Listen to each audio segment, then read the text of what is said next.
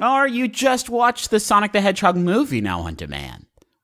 Featuring now this is interesting. Okay, Griffin, let's talk about this fucking heel turn. Yeah. Because this is a behind the scenes heel turn for everybody. We told Griffin we should do a Sonic watch about the release of Sonic. Right. He quickly poo-pooed it. Right. And now Griffin has taken us down some back roads and removed the blindfolds to find that we are at Sonic's house. And he has driven us there. Here's the thing, Juice. You offered me, I was falling down the big tree. I fell off the branches of the big tree where I was having a monkey party up top, right? Yeah. And I fell down trying to reach a big coconut, and I was falling. And then you two apes were like, hey, Griffin, here's a Vine, and it's Sonic the Hedgehog now on video on demand. Watch it, catch it live.